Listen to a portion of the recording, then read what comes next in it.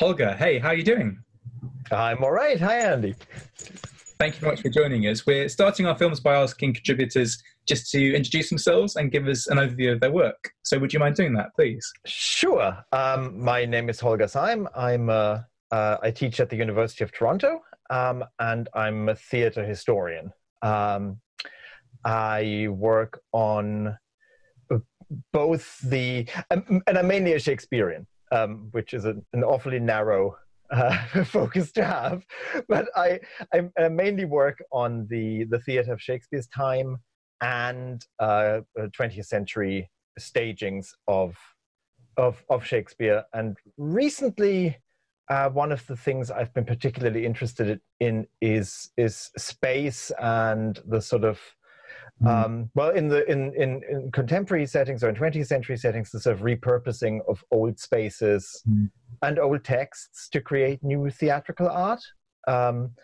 And in Shakespeare's own time, I'm really interested in the way that especially archaeological finds have really forced us to rethink what we thought we knew about the spaces that Shakespeare's actors used and the way that the spaces those plays were written for.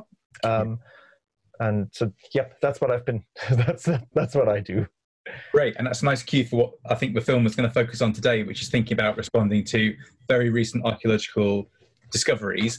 Before we do that, though, I'm not going to let you get away with describing yourself as awfully narrow. Both for the benefit of our listeners, but also for the benefit of you. Whenever fellow scholars talk about your work, they always express astonishment at the dynamic quality with which you unite these. Scholars do tend to focus on theatre history, plays as literary things, historical and contemporary. I'm not saying everyone only looks at one of those things, but you are pretty extraordinary, I think, in the way you're able to move between those worlds. And your description of 20th century and 21st century repurposing of old spaces and texts to make new art, that's also a really good definition, I think, of how an early modern person might talk about their work. Yeah, I think that's true. Yeah. It's sort of a funny thing, I think we think of innovation in the arts as in a way that people used to talk about modernism as the make it new thing, right? That's how avant-gardes work historically. And I'm increasingly interested in the way that that's not actually true in the way that especially in an art form like theater that depends so much on spatial preconditions, where using things you already have in order to then make something new is actually, I think, a pretty central element of how theater has always been made. And I think, I think that's just as true in like sort of the high modernist avant-garde, which is one of my current focuses. Like I spend a lot of my time thinking about 1920s Berlin, and how theater also worked in Shakespeare's time. And I think this is something we'll come back to with the way that theaters were built and so on, and the way they sort of strangely change and don't change. Yes, and you defined theatre there in terms of its spatial preconditions. And, one of the problems that perhaps we both have with the way scholars and teachers and students can often think about plays is they think of theatre in terms of textual preconditions. And another thing I really value about your work is the way you refuse text. Its demand in a kind of Anglo-American, North American tradition, this idea that text is the centre and the precondition of theatre. And I think resetting the framework to think instead about the spatial preconditions of performance is really exciting. I think that's true. I was just reading, I just started reading finally Bill Worthen's book about drama. That's about 10 years old now. And one of the first things he says is that Shakespeare is the worst thing that happened to English language theatre, and also one of the best things. But I think that's true. I think there's partly because of Shakespeare, and Shakespeare's status as a poet as well as a playwright. I think there's just a very long tradition, both in the theatre world, but also in the scholarly world, of thinking of theater as through the text rather than through bodies and spaces. And you're right. It might be because of my own biographical background that I'm differently predisposed, and I tend to think of bodies in space as the first theatrical given, and those bodies can then speak or not, but that's not where it begins. Yeah, which I think is incredibly exciting. And again, with early modern drama, we often think of plays starting with text, whereas I suspect most plays start with design decisions, decisions around spectacle. Text is a response to previous ideas, at the very least, that are happening with the author, with the company potentially, etc. So yes, not leading from the words that we happen to have, I think, is a really important way to think about early modern plays.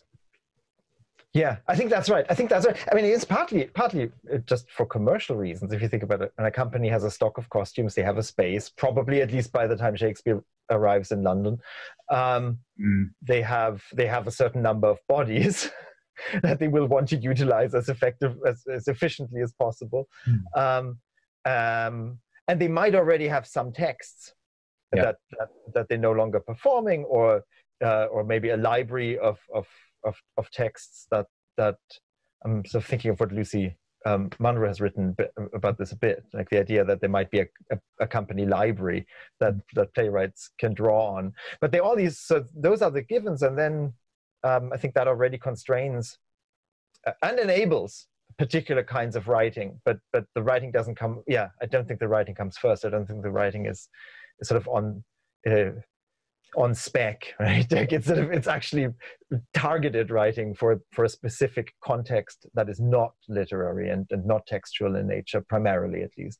Thank you. That's exciting. And so, talking of the spatial preconditions of theatre, one of the big things that has changed in the last couple of weeks is that we have discovered, I want to say that we've discovered a red lion, as if it's just an animal that we found under the ground to be red. But a couple of weeks ago it was announced that the Red Lion Playhouse may have been found. Can I invite you to tell us a little bit about both what the Red Lion is or was, and the significance of that discovery? Yeah, so the Red Lion is the first, it's not actually the first playing space we know about. There are earlier spaces that were constructed or changed for the purpose of play acting, but the Red Lion is sort of the first thing that scholars have regularly described as the first playhouse, or the first playing space, the first purpose-built playing space. And I know this is a phrase that you yourself have gone to battle with. But something like that. It's some kind of structure that was built for with the intent of staging performances there. Yeah. In 1567, a bankroll by John Brain, who becomes James Burbage's brother-in-law and therefore one of the sort of founding figures of the English commercial theatre world. We can talk a bit more about that in a minute. But so Brain, we know that Brain had this thing constructed. We know from two lawsuits, basically, which is all the documents we have about this place, that it had something described as a stage, which was very large, and some kind of scaffolds to sit on. Scaffolds or galleries is what the documents call them. And there were some problems with the two carpenters who constructed both of those things, and because of those problems, we know that they existed. We also know that the stage had a very strange thing that's described, I think, as a turret that is quite tall and has something weird on top, that like a little room on top, and then I think some sort of brace, and no one knows what this is. So. Now that's basically, it was to the east of the city of London. We didn't know exactly where, but somewhere around contemporary Whitechapel, I think. So that's all we knew. And we knew that a play about Samson was supposed to be staged there. Which is my favourite fact, because that must be a play about a building falling down, right? I love that idea. Probably, yeah, probably. So now the narrative had always been that this thing was built, and it was probably there for only a brief time, and then Brain lost interest. And I actually don't know why we've always thought that, because there's no documentation about this. Yeah. Now, what has been dug up, and actually they've announced this now, but I gather they actually found it last year, which is sort of like that. Clearly, like, the gossip circles in archaeology and theater history aren't working at the moment, because I would have thought this was going to be big news the moment they found it. There are such strict confidentiality agreements with clients around archaeology that these things are much more watertight than our world, Holger. Because there are millions of pounds, multi-millions of pounds involved. Oh, because it would delay potential buildings and change marketing strategies and things like that, probably, right? Yeah, I don't actually know why, because not all clients are like this, but they often can be. Interesting. Yeah. Anyway, so cut. No, I think that's interesting. We love the gossip. All right. So what was announced a few weeks ago was that during an archaeological dig for preceding the building of a new high-rise, some sort of foundation was discovered that matches the dimensions that we know the Red Lion stage had pretty exactly. And it's I think 30 by, actually let me double check this so I get the details right. It's about 12 by 9 meters, which is very, very large. It's the largest stage in the entire period that we know of. Yeah. So those foundations were found, and that's more exciting actually to my mind than that. Surrounding the foundations of that stage, they found post holes which indicate that some kind of gallery structure existed that was about 30 meters long and 15 meters wide. Which means two things. This is actually a fairly large space. It sounds quite permanent, and it's a rectangular space. Yeah. None of those things we knew before. We didn't know that stage had foundations at all. They're not mentioned, as far as I know, in the lawsuits. What's unusual is that the foundations aren't brick. Like, for all the other playhouses that have been unearthed, the foundations were made of brick. In this case, it's a timber foundation. And I don't know what that means. I don't know if that's because of the soil in that area, that was enough. I don't know if maybe the intention was to have this as a relatively temporary structure, but then it turned out to work and stood there for much, much longer. The fact that all those things survive suggests to me that this structure stood there for quite a long time.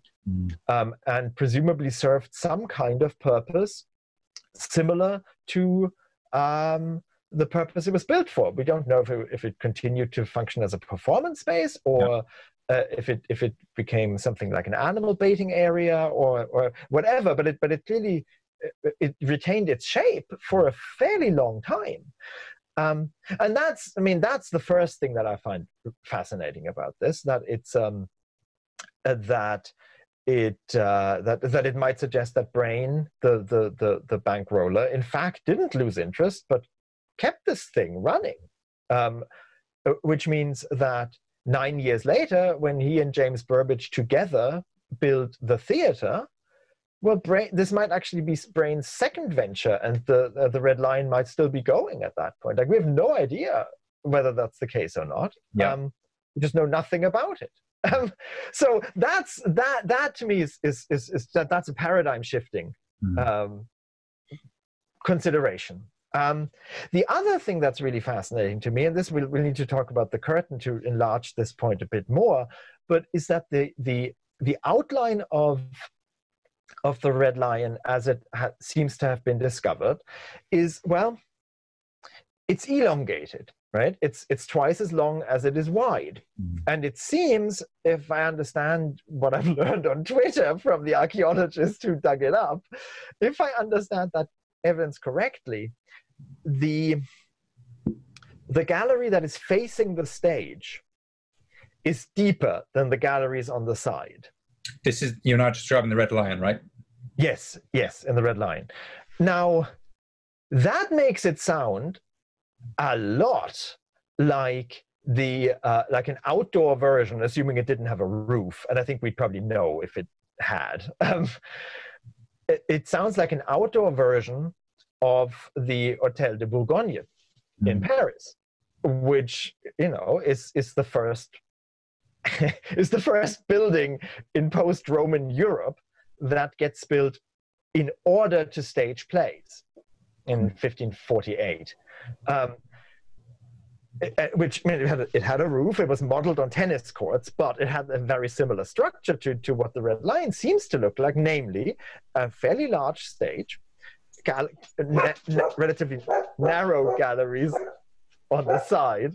Hey, let me pause for a second. And don't you worry. We're happy to have other contributors. Yeah. We can still hear you. It's all right. All right, I think he's calmed down. Okay, so the Hotel de Bourgogne, relatively narrow galleries on the side, a steep gallery facing the stage with a stepped gallery that's raised, and then the parterre, so the ground floor area, which is the equivalent of the English pit where people stand. That's what the Red Lion sounds to me like, and of course that would make sense, right? If you think about, well, if you want to build a space for performing plays in England in the 1560s, what's your model? Do you actually have a model? And it's not inconceivable to me that some of the people who were interested in doing this sort of thing might have got the idea from traveling on the continent, or speaking to someone who had traveled on the continent, speaking to French immigrants, right, in London, the same way that Shakespeare probably spoke to Venetian immigrants in the area of London called the Rialto when he wanted to learn about Venice. Yeah. So this is not something that I mean, there's been a little bit of theater historical scholarship that has suggested things like this, that there might have been an influence of European theater spaces on English theater spaces. Yeah. But there is no, that's something that's been very much downplayed in the scholarship that has been dominant in the last couple of decades. Frank Hildy is pretty much the only one who's taken this seriously. Yeah. And so I think the Red Lion adds to a building, an increasing body of evidence that we, I think, need to think about theater buildings in England as European theater buildings, which I guess maybe this is my post-Brexit argument, that actually this world-beating theater that we now hear about in England has deep roots in European theater culture, at least on the spatial level. Absolutely, and the Curtain Playhouse doesn't look a million miles away from what's happening in Spain. It also in the 1570s. And I share your anti-Brexit spirit, but I also wonder if there may be two-way dialogue going on. I mean, I'm particularly struck by the kind of Anglo-Spanish dialogue happening during Mary I's reign, when England and Spain are effectively potentially part of this the same empire, certainly part of hugely kind of renewed dialogue. And it also raises questions about where playhouses sit in a kind of merchandising community, because you've got people swapping stuff. You referred to the Red Lion as a thing earlier, and merchants are swapping stuff. And as your French and your English merchants exchange stuff, they may well also be asking about how to monetize things. One of which is potentially a playhouse. So there's all kinds of kind of cross-European dialogue that could be in play here. Yeah. I think that's fascinating. I think that's right. I think that's sort of a nice broadening of the theatrical context into a larger cultural and economic sphere. The other way, the other place to look is modern day Poland. When we know there's a playhouse that's built in Gdansk, that's rectangular, that was built ostensibly for the English players that regularly toured there. And presumably the reason it looks the way it does is because that's what the English players wanted. Yeah. So there's this sort of, and yes, I agree. I think the various Spanish theaters that and especially the surviving one in Almagro is I mean, the one in Almagro is strikingly similar to the foundations of the curtain. Yeah. And I think it's a bit unclear which ways the lines of influence might run there, because the what are they called, the chorale, I think, right, in Almagro is a bit different from the ones in Madrid, for instance, that we have descriptions of, but it is so similar to the curtain that it's kind of it is now impossible for me to not think of these spaces as related. Yeah. In a way, and this I find this really fascinating, because 10 years ago, before these discoveries, it would have been an extremely eccentric argument for an English theatre historian to say that there is a strong connection between what theatres in England look like and what theatres on the continent look like. Mm-hmm. Like, that is not an argument people by and large made. And I think it is increasingly becoming an argument that we actually have to make in order to understand what's going on in England. Yeah. And then we might actually think, and this is sort of, I'm jumping over the curtain, and I don't really want to, but well, let me rephrase this. So the way the story of the English playhouse has been told until very recently has always been about, has had the theatre, the playhouse called the theatre at its heart. And the theatre is a polygonal space. But that's how what we thought it was, and that's what archaeology has proven it to have been. That space then in subsequent in theatre history has become normative as the standard model of what an English playhouse looks like. Yep. And everything else has been described as some form of aberration or compromise or strangeness. I think it is increasingly clear that the theatre is the strangeness, and that with the exception of maybe a 10-year period, it remained a strangeness. I can talk a bit more about that in a sec, but I think that we need to understand that the theatre is the oddity, and once we've understood that, its name also makes sense. Yeah. Because it's not, the theatre is not a playhouse, or the theatre is a specific thing. What is a theatre? It's a Roman thing. I mean, it's a Greek thing, but I think for early modern English people of any kind of learning, it would have been a Roman thing. Well, and that's probably what it kind of looked like to the lay eye, and that it was sort of round, and it was a bit like it was a bit like an amphitheater, like a Roman theatre, like the Colosseum or a space like that.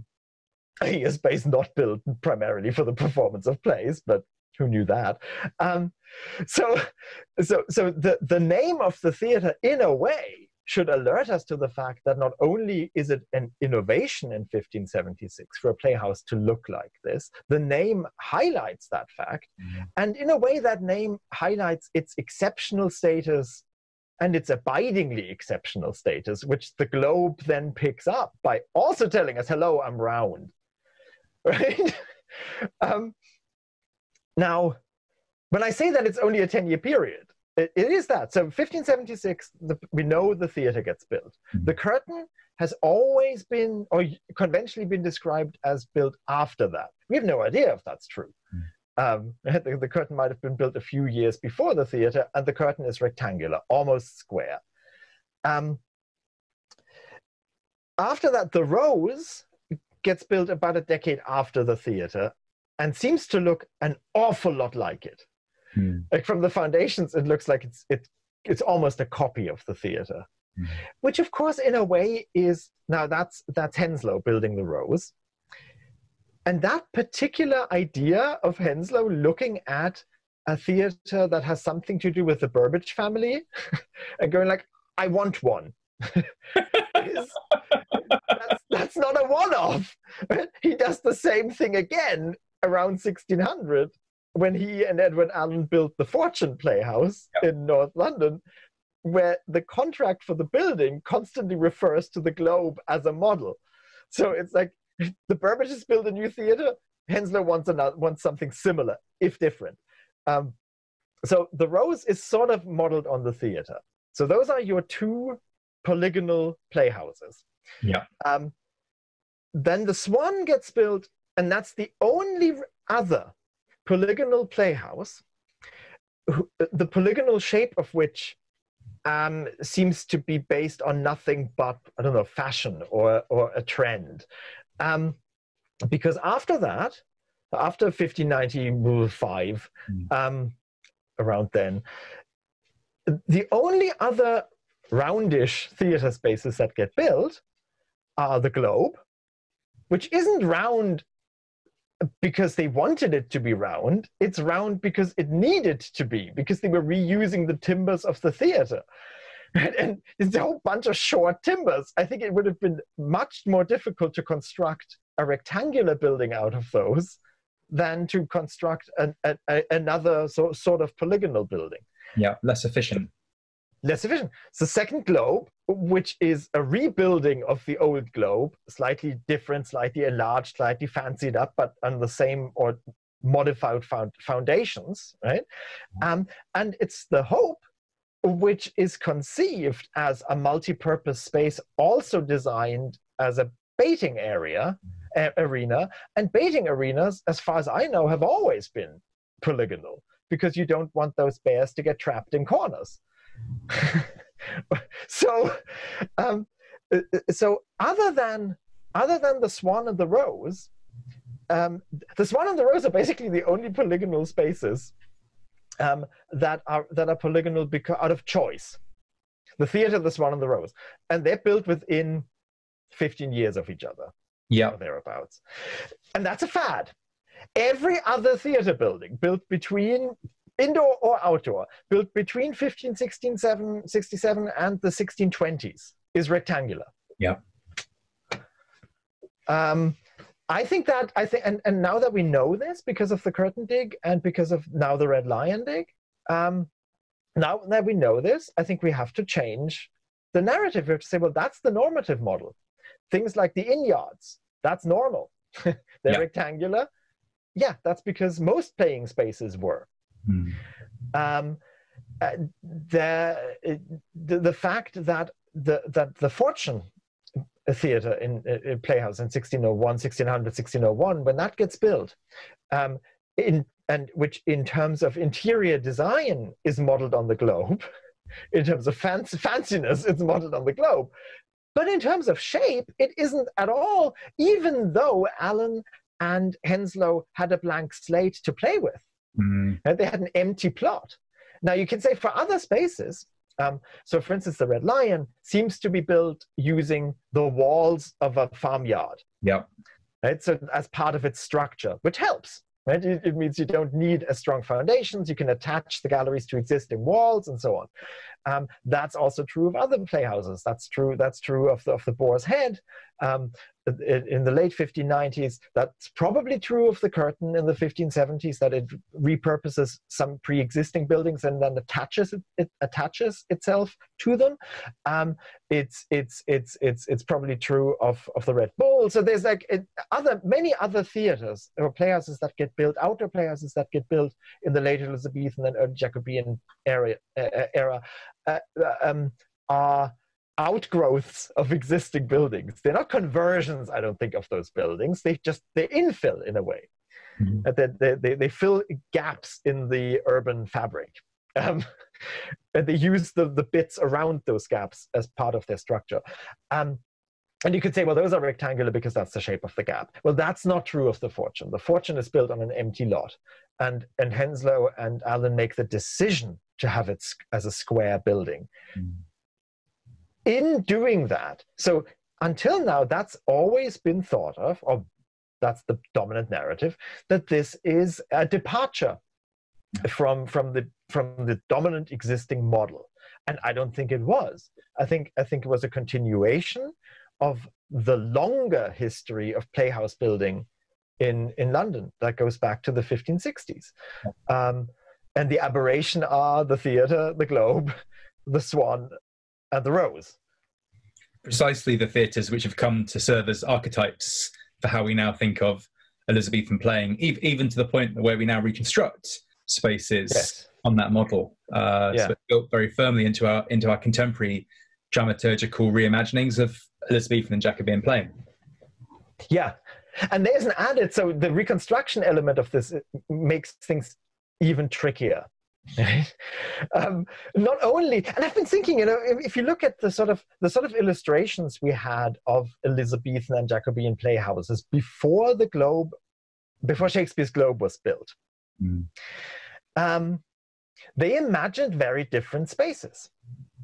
Like we had these, and we had sort of competing narratives that were all equally hypothetical.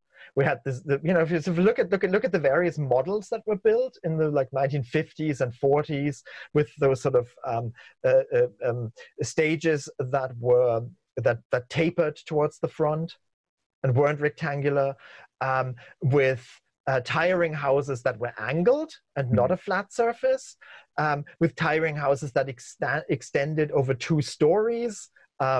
And that's, I think, partly reflects what the Fortune contract tells us about glazing, that the tiring house has glazing. So that sounds like it has windows that presumably open over the stage, and so on. So if you look at those older drawings, those sort of older reconstruction efforts, they're much more imaginative than what we get now, and they're more speculative. What we now have is Shakespeare's Globe, and because it exists as a real space, I think it has limited our imagination. And I don't want to dismiss. I really don't want to dismiss the Globe as a theater. I love it as a theater, but as a theater historical project, I think it's a real problem. And one of the problems with it is that it has that enormous stage that juts out into the yard. And this is sort of where the rectangularity thing has a real payoff for theater and for thinking about performance. So one of the ways, right, I mean, what I've been talking about is space. And you might say, well, why does that matter? Like, who cares whether a space was square or round or whatever? Well, one of the things that I think does matter is that, and this is where we can come back to the curtain. In the curtain, we have the foundation, the full foundations of the stage, and it is 3 times as wide as it is deep. It's very wide, 14 meters, and less than 5 meters deep.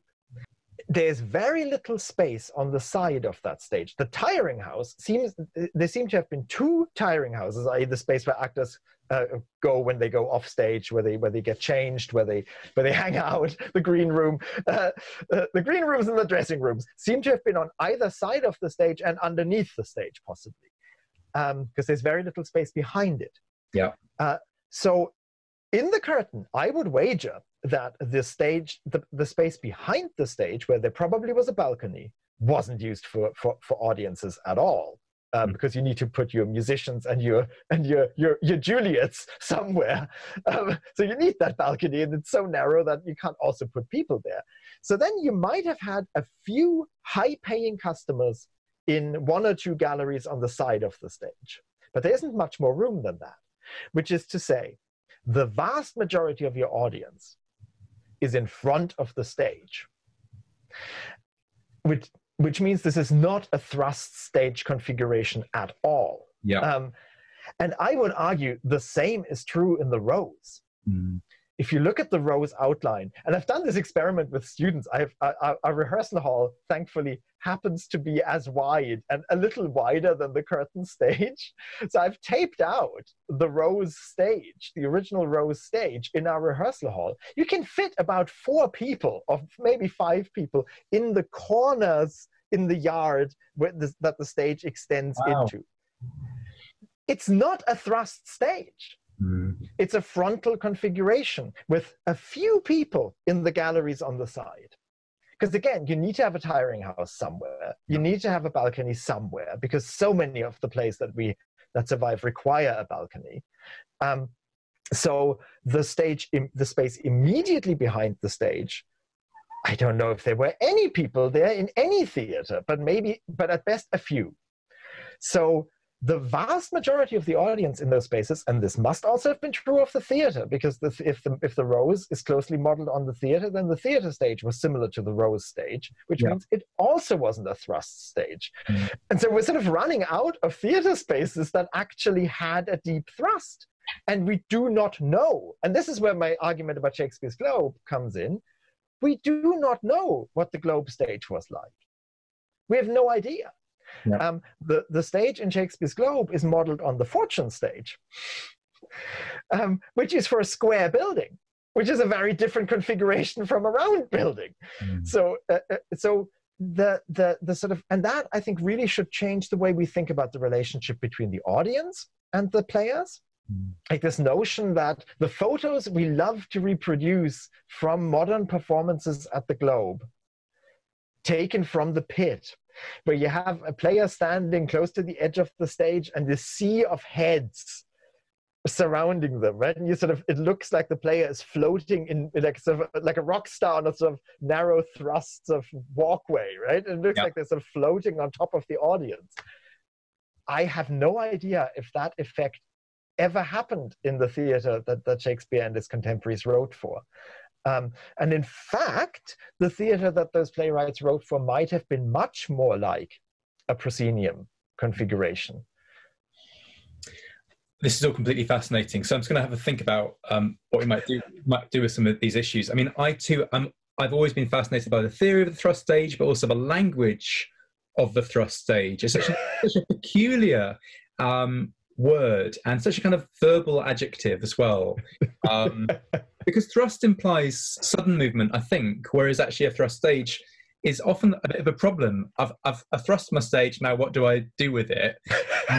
You quite rightly suggest that the Rose stage isn't as thrusty as we think it was, but one of the things that's fascinating about it is that Henslow tinkers with it, and even if it is slightly thrusty to start with, he sort of retracts its thrustiness and he turns it into something closer to well, I don't want to say too much, but certainly something that's more kind of face on for the audience.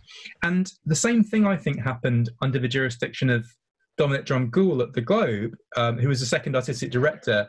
I didn't see every single show under his jurisdiction, but every production I saw tampered with the thrust stage in fascinating ways and seemed extremely bothered by the idea of the audience around the stage. I never once saw a production which allowed the audience to be free flowing around that stage. So I feel like, I mean, I want to defend the Globe, as you say, a wonderful theatre, and it's done such extraordinary work, I think, for scholarship as well. But as far as it is a practice as research kind of model, and it's showing us how performance might have worked in Shakespeare's time, I think it's the places in which its experiments haven't worked have been just as valuable and exciting, I would say.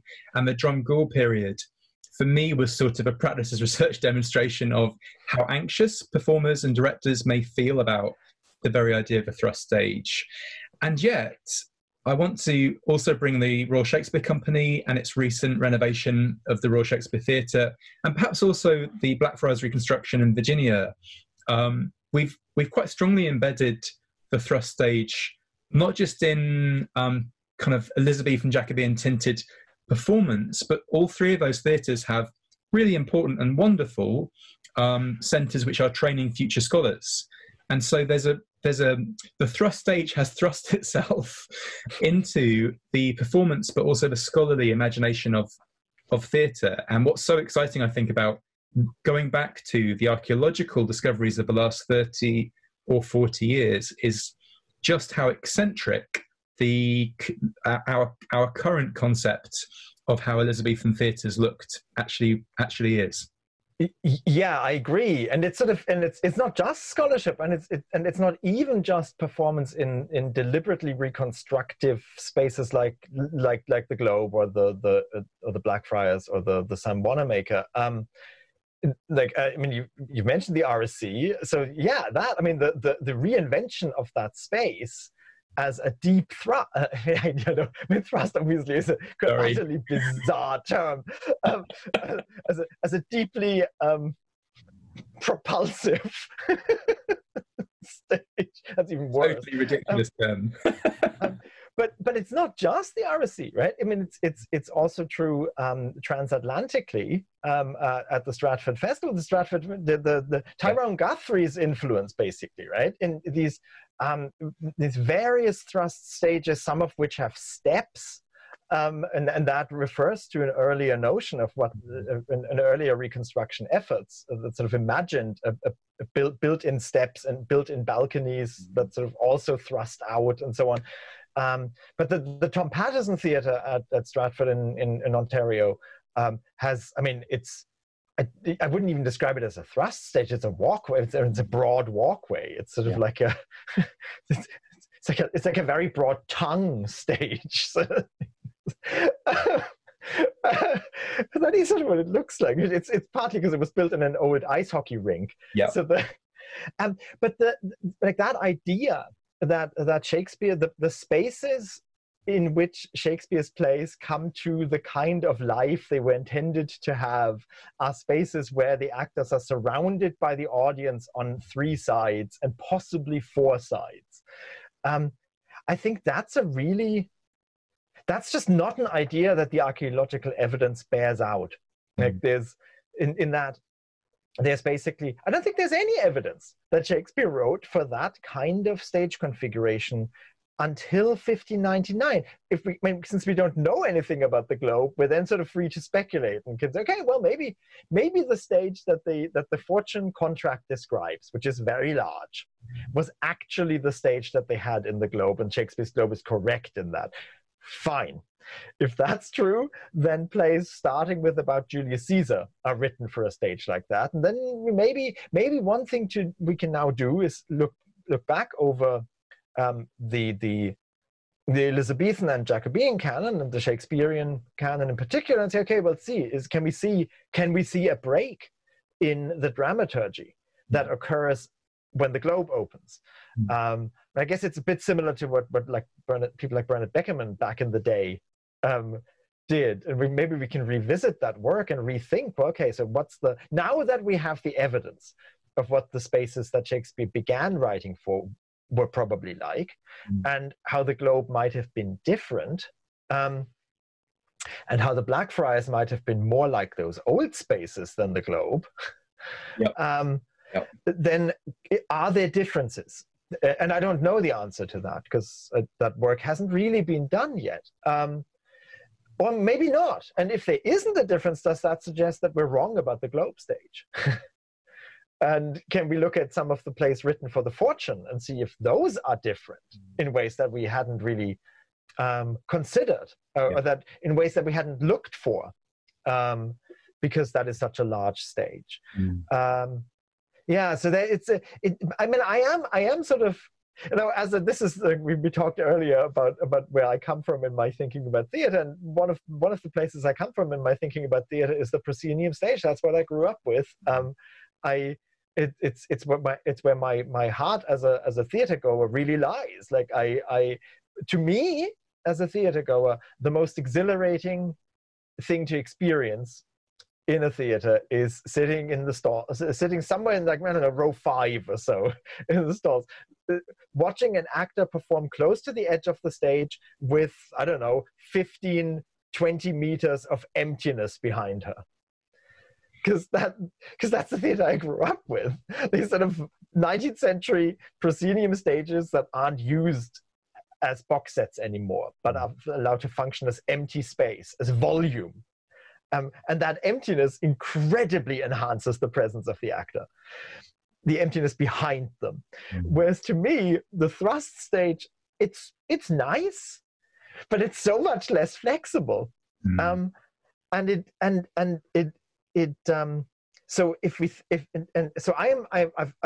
I've long struggled with the idea that this particular configuration is somehow the ideal that modern theater, and especially modern stagings of early modern English plays, should strive for in order to connect to some kind of theatrical essence. So I'm very satisfied that the archaeological evidence suggests that the experience of standing facing an actor like this, like face to face, it might actually be more normative in Shakespeare's own time than the experience of an audience surrounding an actor.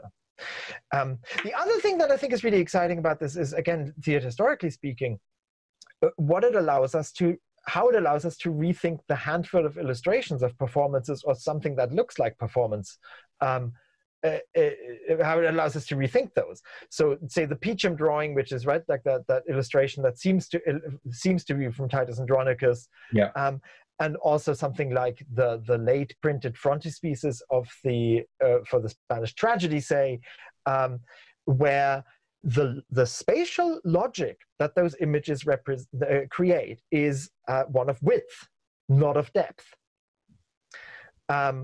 Right. I mean, in Spanish tragedy, there seems to be a sequence of events staged from left to right. From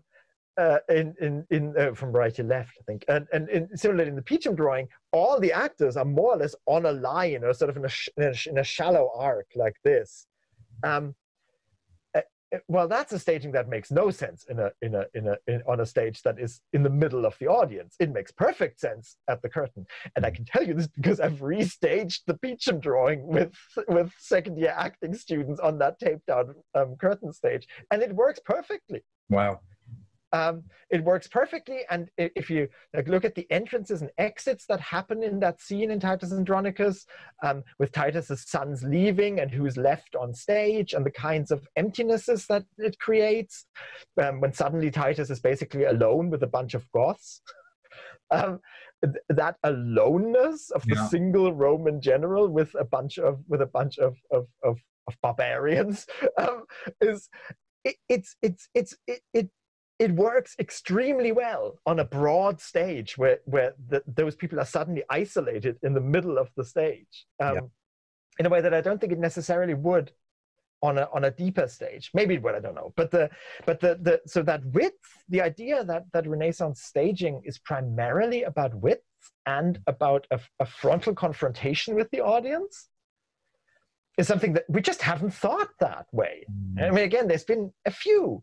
Again, Frank Hildy is someone who has, I think it was Frank Hildy who made a probably mistaken argument that the half of a deep stage, like the Globe stage, like the modern Globe stage, the half that is close to the tiring house is essentially unusable. I don't think that's really true, but maybe it is. I mean, I think that,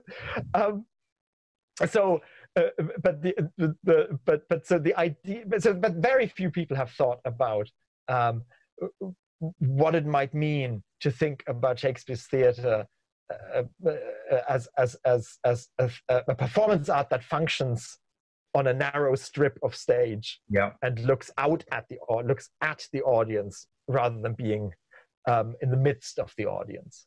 Yeah, which means that so much of how we think performatively and in our scholarship is about front and back rather than left and right. And you mentioned Spanish tragedy, which has this that completely ridiculous scene right towards the start where an army processes across the stage. Exactly the sort of thing which doesn't make an awful lot of sense on a front and back oriented stage, but a left and right stage.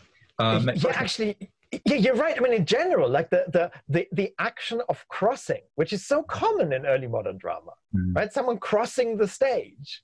Well, again, if you think about the curtain, that makes perfect sense. If the tiring houses were on either side, that's actually, I mean, just technically, that's probably something you need to think about as a playwright. If you can't, just in terms of management of bodies, if like actor X needs to be on the other side of the stage later on, well, then you need to create a cross. You need to get them there. And sure, they might be able to cross underneath the stage. But again, like that lateral movement as a central element of early modern stagecraft is something. Well, it makes much more sense if entrances and exits aren't at the back, but maybe on the side or at an angle, right? I mean, in those old, like those 1950s drawings with the strangely angled, often very elaborate tiring house. Well, again, that gives you a lateral, that gives you an axis, like here, that you don't have in the modern globe, but it's completely flat. You mentioned the multi-purpose function of French theatre as well, and I think that's probably true of the early modern playhouses we're finding. In the curtain space is a fencing venue as well as a theatre venue, and again, left and right, much more easy to read as an audience member if you're watching combat than front and back. Holger, we're moving towards the close of our conversation. Tragically, I think we should have several sequels. Do you mind if I finish the Red Lion portion of our conversation by asking you?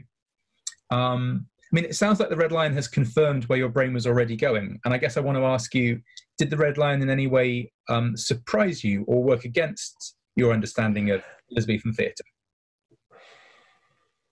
Maybe that's just a no.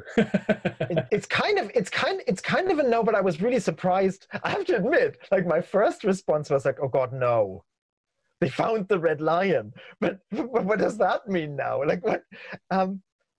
Because I just didn't think it would be there. Like I just assumed there was no way that survived because I sort of bought the narrative that this was something that was built as a temporary structure and then brain lost interest. So it's changed my mind to the extent that I guess I've always for quite a few years now, I've wanted to insist that there's such an absence of evidence about the theater of this period that I think we need to assume that we have lost much more than we have, and that we're ignorant of much more than what we know. And so my working assumption has, for quite a long time now, been that A, there were more theatre companies that we know of, there were more theatre companies resident in London that we know of, that there were certainly way, way, way more plays than we have. Hardly news. Upset your dog, though. Your dog's furious about that. the mail person just knocked on the door. That must not stand. And finally, so I think we have to assume that if we know that a theater existed, we have to assume that it was used. and that it was probably used to a fairly large extent for the performance of plays or similarly large-scale performances, rather than for clowns and fencing competitions and so on, because the very furious little dog. I feel like I'm watching live animal baiting. That's right. It is. I'm the bear, or maybe the bull. I don't know.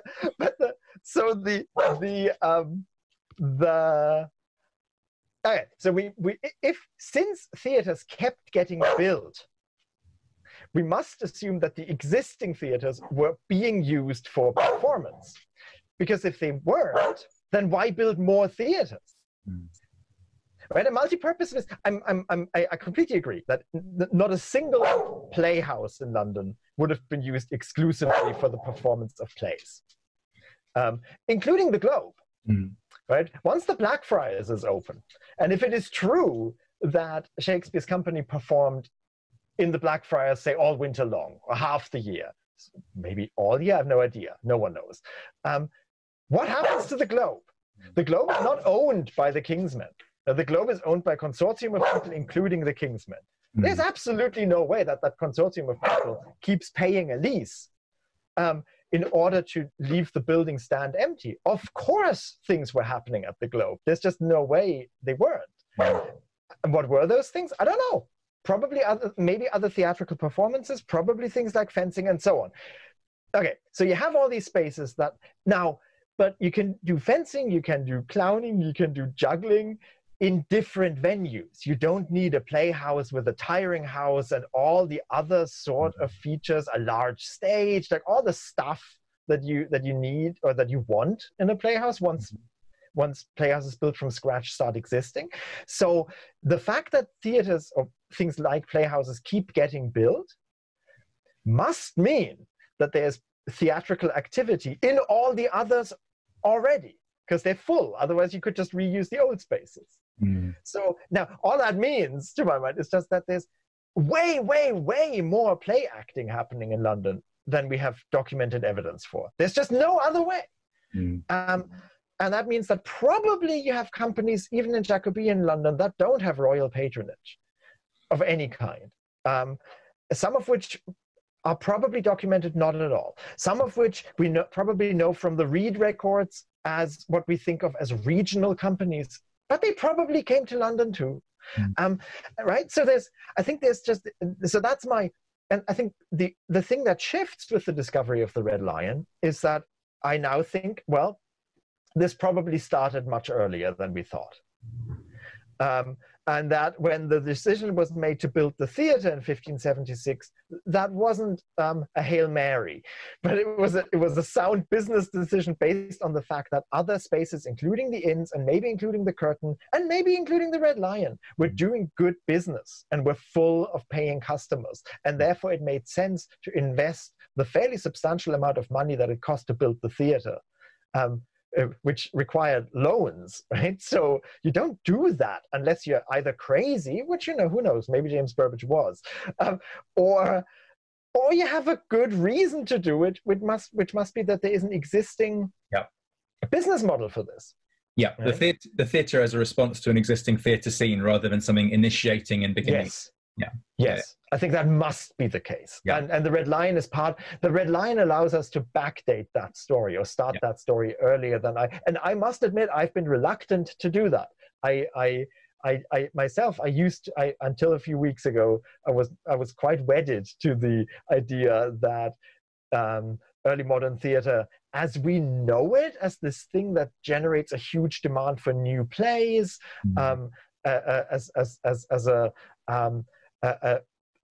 as an activity that generates a newly invigorated literary genre, that is something that doesn't happen until the 1570s. And I think that might actually be wrong. I think it might just take a while for the market in play, for the idea that plays are things you might also want to read to catch on. And I think it then might mean that we have to think about it takes longer. Then it means it takes longer for people to figure out that plays are things that you might want to read than we used to think. We used to think that took about 20 years, and maybe it actually took 30 or 40 years. Yeah, so you're referring there to printed plays, but it's sort of true of the evidence more generally, isn't it? It takes a while for the evidence to catch up with what's happening. And I think my bias might be the other way around, in that I'd be quite happy to think about the Playhouse movement as a mid-Tudor, early Elizabethan, or even pre-Elizabethan concept. But Holger, you're leading us nicely to my final question, because you're making us think about plays as things in print that you might read. So as you know, we end these films by asking what the word literature means to you. Feel free to tell me instead what literature means to people reading a play in the 1580s. But where does that word sit in your vocabulary? I wouldn't presume to speak for 400-year-old people.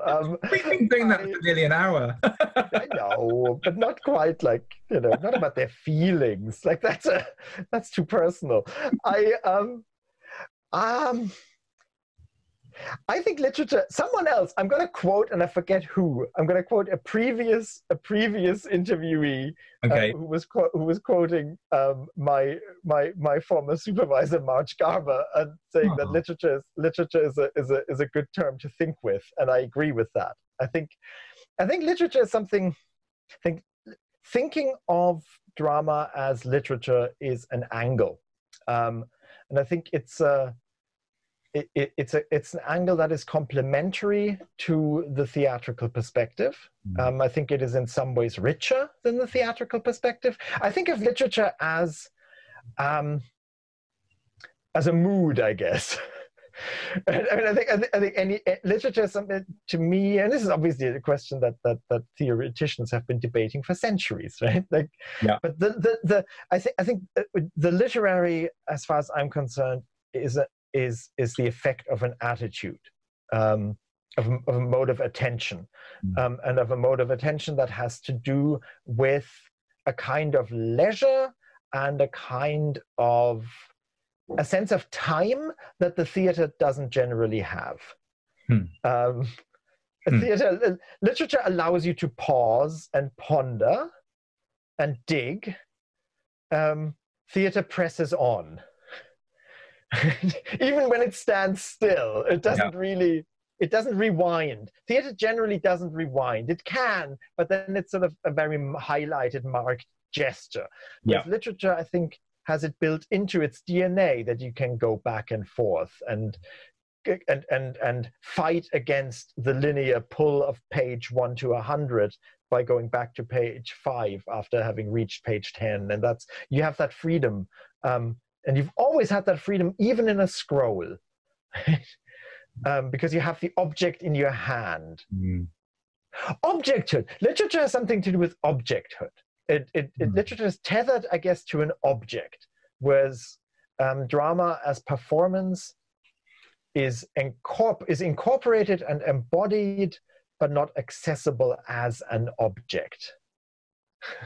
Yeah, or a different kind of object, I guess, and a different kind of leisure. But yeah, I really like that answer. Thank you very much, Holger.